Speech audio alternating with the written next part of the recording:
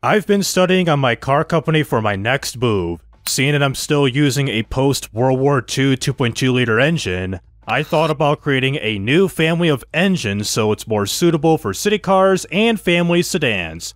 Hey guys, it's TRIZE here, and let's continue managing my car company as we're right now in the year of 1953 on this January. And currently, we're still selling the Model SY, the large family sedan for this time period. And we're not making a huge profit, over $1 million per month. So as you can see in our finances for our revenue, as soon as the Model SY was released, we were making like $26 million, dropped down to 23, and stayed consistent to around $22–23 million a year. And expenses pretty much stayed consistent at around $22 million per month. So seeing that we got over $600 million in the bank, let's make another car and a new engine. Since the Model CB did pretty much good success in terms of our finances, let's go back to a city car and, of course, manually create it. And for the body we're going to be using, let's use a modded car body with this wannabe Fiat 600. I'm making a friggin' Fiat 600 clone. So for our wannabe Fiat, so for the panel materials, since we don't have aluminum at the moment, pretty much soon I'm going to upgrade both my car factory, well, maybe my engine factory to have aluminum, but my car factory maybe a little bit later. So regular old steel. And let's see if this is viable. A monocoque chassis, seeing that we're not familiar with this whatsoever. But in terms of engineering time, this will work out great, including our familiarity too. But let's see how a monocoque would work. So also made out of steel because we don't have the galvanization plant for our factories whatsoever. And front launch two-digital engine, it's not going to be the rear engine like the real Fiats were. And for the front suspension, let's choose a McPherson strut front suspension, and the rear, maybe a semi-trailing arm would do. And for the engine, we're going to be creating a brand new engine on here instead of the Type Q, our World War II engine, which Japan uses engines back during World War II. So family name, let's choose it right here. It'll be Type H. I guess it'll work. And it's still going to be the 4-cylinder layout, also caster, and oh my god, we got a lot of problems here. So let's just downbore this engine significantly, so maybe 66 up front for the bore. Hold on. So let's create a minor overstroker, so 76 exact millimeters for the bore, and a stroke at 70.5 millimeters to get the engine size to 994 cubic centimeters, or just under 1 liter. And sooner or later, we're going to be upgrading to like single or dual overhead cams, but 20% on duals? Really? Even a direct acting overhead cam in terms of engineering time is better than a push rod. We could try using a DAOHC, but let's find out sooner or later. And a bottom end, as per usual, cast, stop, make that hammer for hammer time. This is Big Sean. And I know the compression is going to be a big cheese mode, so probably like 8.0, because compression currently in this game with the engine designer is a little bit on like the unrealistic side. Like, a lot of engines at this time period were like down to like maybe like a 7 or something like that, almost like Rocket 88 levels, but a lot of engines like 4-cylinders seem to like do good at like 9 point whatever ratio, 8 point something, especially being carbureted. So start around 8.0, RPM limit, let's do 5,000 RPM, seems a little too high. And let's try out just a regular single barrel, single carb setup. I might change this up to a single barrel equal if we need to in terms of like combatant fuel efficiency purposes. Standard low intake, regular leaded fuel.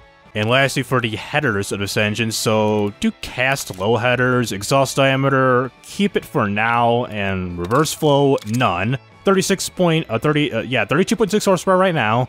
And everything seems okay at the moment. But we do have a lot of breathing room, like too much breathing room in terms of the exhaust, not anymore. So a 1-inch exhaust will have to do, which will decrease the weight and increase the power just quite a bit. And of course, the engine has some unutilized fuel octane. What'd I tell you? I mean, what's the fuel mapping that we got right now? So go to fuel efficiency, and seems I mean, for a carburetor engine, seems decent-ish. Even though I'm a big expert on like fuel mapping and all that stuff. So going back to the heads here, so if I go to a push rod, it does increase the engineering time and reduces material costs and production units, including weight too, okay. But going to here, yes, it does reduce it by at least 1 unit for production units. It increases the engineering time, so it takes longer to produce and engineer the engine, and the materials cost, of course, makes it cheaper, and improves engine efficiency percentage, okay. But we got some valve fault in the mix, unfortunately. So let's see how this engine works out here. So currently we got the horsepower rating of 32.5 horsepower, 3,700 RPM. And a torque rating, which I forgot to change the units back to pounds-feet, at 67.1 Newton meters of torque at 2,900 RPM. Yeah, I ended up changing this to Newton meters briefly, seeing that I forgot to change this back to pounds-feet, seeing that I'm still trying to work on my most powerful engine at 16,450 horsepower, where someone did beat me by 17,000 horsepower in my Discord server, which the link to join is in the description below. So let's give you a listen of this still pushrod engine being at 1 liter right now.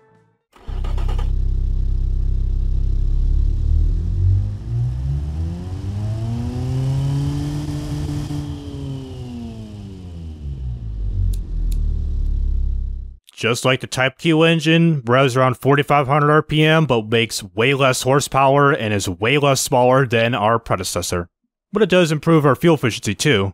For the drive type, front wheel drive, a little bit too early. So for the drive type, rear wheel drive with an manual, you can do automatics now.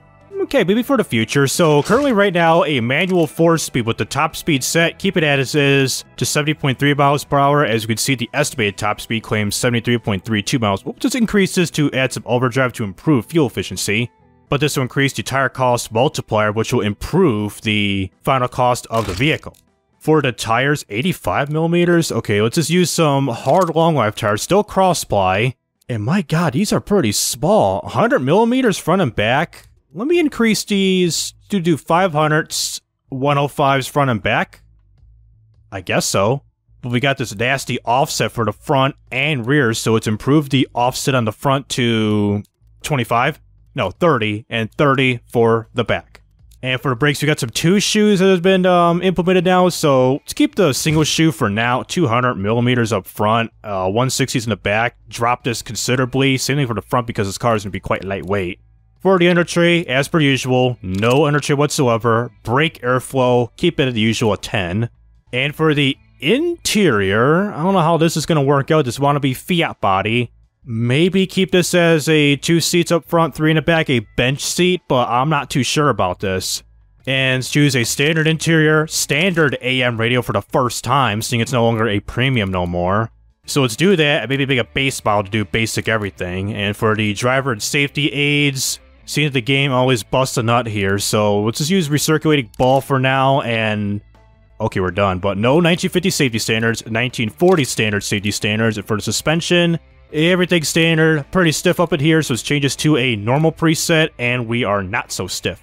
And we're making 31 miles per gallon, not that bad. City Eco car, we're not on that line just yet, but what is this marker? A competitor gain 7.4%, so we have the edge, or what? And even looking at the regular city car, we are just batching the stat importance with our little desirability bar, like right on that mark, maybe a little bit more, I think. Our comfort's not our strong suit, we are just below that, unfortunately. We could probably improve like the suspension or something else to jump this up, maybe our seats. What if we just compromise our seats, making this a 2x2? It's no longer a fun car, but we did improve a little bit in comfort, less in drivability, and still the same in our MPG. I mean, the transmission is definitely going to be an issue, yeah. Negative 18 because of the gearbox, negative 20% because of the passenger volume of being a 5-seater, and bottom out. Let's see here. Yeah, we got some bottoming out issues, ladies and gentlemen. And the suspension too, so low capacity too. Rear brake force is high. Let's improve considerably. Gauge up this bad boy. Fair. Not only that, we definitely increase our drivability and a little bit on our sportiness factor. Nice. And seeing we got almost a 2% bottoming out factor, where are we? Damn, is this actually this slow in real life? What if I drop this? Yeah, it kind of looks a little too low compared to a real life Fiat 600 that I'm looking at. Because I believe the back fender just beats like with the top edge of the tire or something like that. What if I just increase this to a 235? Seems a little more legit. We're at a 2.1 now. Alright, did the best of my abilities with tuning this bad boy without making this thing look kind of all weird and janky with the ride height. And also, I did swap this out to a 4-seater and everything. So anyways, for the design portion of the vehicle, I'll design this car as is in a time-lapse of design as wannabe Fiat 600 that doesn't look like a Fiat, but looks like a Ueno. So let's get on to the design portion of this video right now. So for the design of this car, I designed the front end by adding some circular headlights similar to the Model CB, along with adding a pair of small turn indicators below the headlights. including a new chrome front bumper with a license plate and bumper guards in between the plates. For the grille, I added this custom grille cutout by using some negative tape to cut into the body. Then I used a grille patch fixture to insert the grille. Next, I filled in the gaps where the body was cut out to clean up the area inside the grille. Finally, I added this chrome grille bar design to add some style to the front end. For the sides, it's kinda basic. I add a single chrome circular side mirror on the driver's side door, along with adding a pair of turn signals on the front fenders, including a thin chrome strip below the doors similar to what the Fiat 600 had in real life. For the back, I add a basic pair of taillights, which are both brake lights and turn indicators. I then decided to add this chrome bar that houses the rear license plate's lights, which illuminates to see the license plate at night. I also included the car's model name and trim level for the first time for the manufacturer. Now for the interior. This was a pain in the ass to do, especially find the right seats and dashboard. It took me over a half hour trying to find some decent looking seats and a dashboard that fit this car. So first, I added these cream colored front seats for the driver and passenger, which took me a while to choose these, along with a dual bench seat for the back passengers. Then I added the 4-speed floor shifter located in between the front seats. After that, I worked with the floorboard and door cards, seeing that it was easier working with those. Next, I chose a dashboard and pretty much made it fit by resizing it for this narrow and small car. It sucks that there's a lack of interior fixtures, especially for the dashboards that fit for these particular cars. I'm only relying on an interior mod fixture pack that's pretty much based in the 1950s and early 1960s. After fiddling with the dashboard, I added some minor amenities for the interior and made the seats a bit darker, including changing the floor to this dark gray cloth color. Then I repainted the car to this aqua blue color and made some last second adjustments to the car. So after getting everything done with this build, here's how it came out. This is the 1953 Ueno CM. This successor to the Model CB is basically a rebadged Fiat 600. Despite this, it houses a brand new engine that's smaller and more fuel efficient than its predecessor. Alrighty, so finally I got the Model CM SE edition of this Ueno car all set and done here with a semi-janky interior because, like how I mentioned, it's due to a lack of old 1950s and 60s interior fixtures that we got here, with the steering wheel just bumping up to the driver's seat. And before we sign off on this car, despite our only 3 problems we got here, such as the car's load capacity is being too low, the car is bottoming out, and the clearance in front of the engine is getting quite narrow, let's sign off and create another trim level of this car. So we got the SE model, and I'm guessing the lower budget model, I think this is going to be the City Eco Car version, will be just Model S, the trim level. So it's the CM and the S level for the standard issue level 1, and SE for the slightly step-up model. So if we go to City Car and City Eco, I mean, it was pretty great, wasn't it? Yeah, it does great with the desirability factor of almost 258%. Matches pretty well in the demographic level of 62%. 60 in the regular City Car, 213.3 the desirability percentage. But not the best in affordability on either of these two. What if I go in and like start making things a little bit on the more of the budget side? Either I should just make things budget or make a, I think I'll make a smaller engine first. So let's clone the variant of the Type H model, and this will be, I'm thinking like 750cc will be the, you know what, 700. 700 will be the Eco level. And we're going to be dropping the board to 60, let's do 60.5 and increase the stroke to a fairly considerable level. Are we going to go, let's just make this even, 60.5 millimeters, 60.5 millimeters for both the bore and the stroke, you get almost to 700 cc's. Never mind, I made it 700 cc, 60.5, 60.9 stroke. This is going to be final. And in terms of power, we're now making 24.1 horsepower at 4100 RPM and a torque of 45.6 Newton meters at 3200 RPM. Really increasing the stroke improves engine efficiency, and dropping this to what I had decreases it. What if I take a look at this? It's doing well, almost 38 miles per gallon. We gotta drop the top speed almost considerably to around 73 miles an hour. Alright, now improved it to 24 horsepower and about 47 newton meters of torque, and with the fuel efficiency rating, I did improve it a little bit to a 36.3 miles per gallon.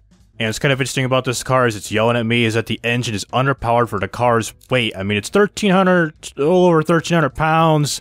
Goes 0 to 60 in almost a full minute. I mean, this was pretty much the deal with Fiat back in the day. It was a city car for inner city purposes, not for highway use. So I'm not going to change anything for the interior. I might as well just change up the paint job to this like off-white and silvery looking color. And for the trim level, let's find the right fixture to change the SE to an S. Where is it at? Right here. So SE to just S. Now let's sign off on this car despite our 4 problems. Sign off on this car, and it should also sign off on this engine too, the 1 liter and 700cc version. And let's see here, it appears we're gonna get this in 48 months for the car. Try to manualize it a little bit, maybe like a 45, 46 months. And make our guys work a little bit more, put it at 54. So mediocre setup, about 45 months this should be done for the actual car. Wait, Type H. So the engine, the engine takes 45 months, if I'm right. Yes, this is for the engine, so it has not been signed off. Yes, it has, and so go to here, which I believe this should select the... oh, no, this is for the engine here. The last one was for the car. Oh. So manualize it a smidge, 48. Make our boys work a little bit harder. And keep everything as is. So 36.5 months, I believe. Put this to the Frunia tooling plant, which we got our Type Q model and our Type H, which this should be our successor. Factory hasn't been configured. I mean, it is our factory no matter what. Watch. Look, it's our factory. You likey? And for the heck of it, we might as well invest in a Q&A testing facility, which will add $40 million to our budget. And tell our boys to work on the 1 liter and 700cc level. Average total cost, almost $900,000 of these 2 engines. Improve it to 81% for the quality assurance threshold, which now improves it to $900,000. And it should take 3 years as stated, so 36.5 was 3 years and 1 month, which we should see this engine come alive. Now for the Fruity assembly plant, our engine factories are overworked, god dang it. Just kill off the Type Q model. Invest in a quality assurance testing facility, and maybe soon put a galvanization plant. So you can put like galvanized steel type of chassis and stuff like that to reduce corrosion. So SE and S. Good, this reduces the threshold of overwork in the factories of having just one car having this particular engine. As we'd see, it's being overworked big time up in here. And 2 of these, not so much. And it claims $7 million of profit? Oh boy. And even getting rid of 1 model, so this is just the SE, making 7.1 million, I believe. And using the S model, just under 7 million, 6.946 bill. And the forecasting tool, we're expected to make big buck up in here. So for the SE model, they're about almost batch. So the SE model will be 545. And calculate this. Let's see here. Okay. It looks like it's doing great in the short run, but it seems like it starts to level out in the long run once we produce and sell this car throughout its lifespan. It does good like in the short run and the mid-long, or mid-run, and then the long run, it starts to level out, with the target break-even point set to 5 years by default. Let's do 549 for the SE. I think that'll be good. And it claims by the year of 1956, October 1956, we will have this car done, the CM level of this city car. So hope the game is correct about having this type of big buck going up in here. And since we got ourselves a couple QA facilities for the engine and car factories, we'll pretty much take out a loan at 50%. 50% loan coverage, 36 months, sign her off. Got the Type H and CM levels of our cars.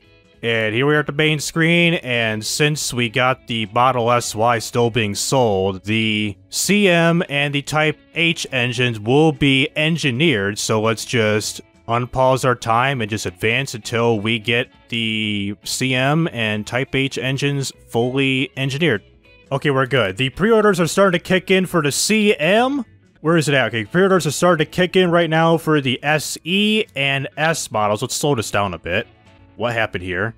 Oh, the SY is done! Oh crap, we gotta hurry the hell up. Please, don't make big losses, man. So, are we good? CM Mark 1 has completed the engineering. Type H Mark 1 has completed engineering. Please, a little over $1 million. Pretty much like the SY. So let's stop in the month of June right now.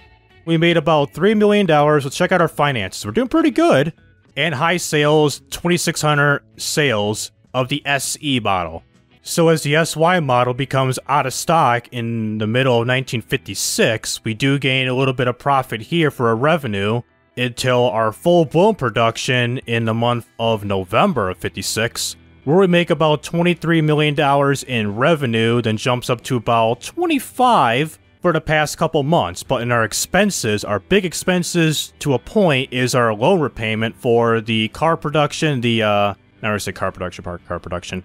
But pretty much it makes some money back in a way for adding the car factory and the engine factory to Q&A. Jesus, what's Q&A? Quality Assurance Testing Facilities. I should call the question and answer Q&A building. If you want your questions to be heard, go there. So about $2.6 billion of loan repayments will be for our expenses throughout this tenature. So might as well just stop here for the automation campaign version, and let's begin to drive this car, both the S and SC models of the CM, into BeamNG Drive to see what it's like driving this car if this were to exist in real life.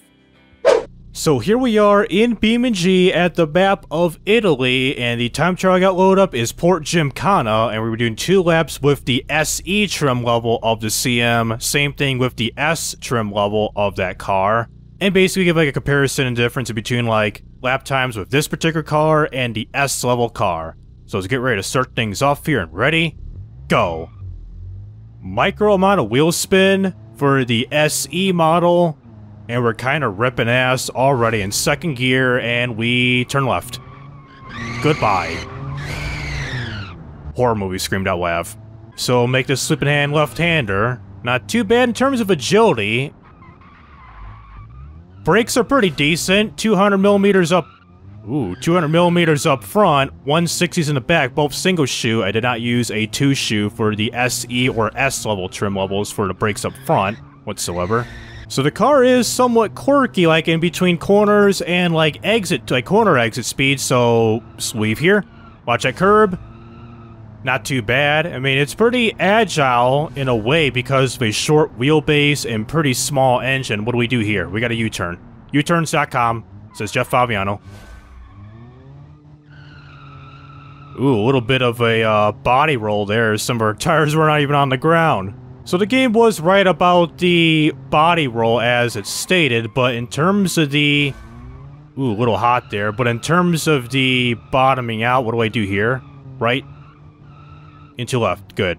So first lap time, 1 minute, 40 seconds, 537 milliseconds. Let's see if we can do a better second lapper since we're already in motion. I was about to say, since it has a fairly decent amount of body roll. I mean, there's some, but it's not extreme. But in terms of the bottoming out factor, I haven't bottomed out just yet. Oh no. Mom, we have a little situation. Our steering wheel's gone. So coming to the uturns.com hairpin turn. Hit the brakes hard as we can. A little bit of lockup. Yeah, the back kind of kicks up a little bit when you steer hard because of that body roll. If I would stiffen up the rear sway bars a little bit, damn. I forgot I gotta turn left here. This would have performed pretty much better in terms of stability. I gotta really be more stable if I were to do so. And also, I did get a better time for a first lap of a 1:36. How about here? This will be better. 1 minute 34 seconds, 288 milliseconds for our second lap of a total time of 3 minutes 10 seconds, 518 milliseconds for the SE trim level of the CM. So we got a micro drift, go to free roam, and piss poor drift, so crash to this bad boy. 40-mile-an-hour crash, held up pretty well. Some of the exterior and interior fixtures are all over the place, including the drive shaft that has kind of disconnected. Now to the same time trial with the S-level car.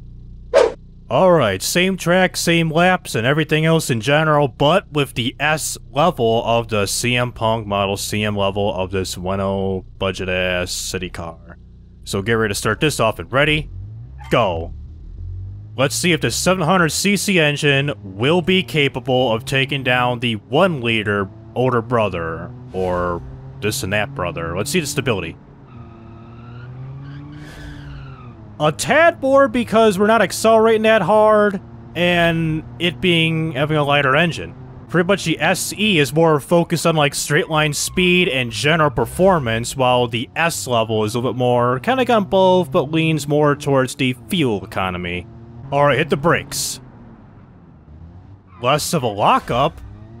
Okay, so same amount of brakes, same brake pressure, same brake size, but less lockiness with the front brakes. The brakes didn't lock up that much for the fronts.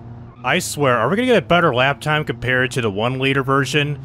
1 minute 36 seconds 517.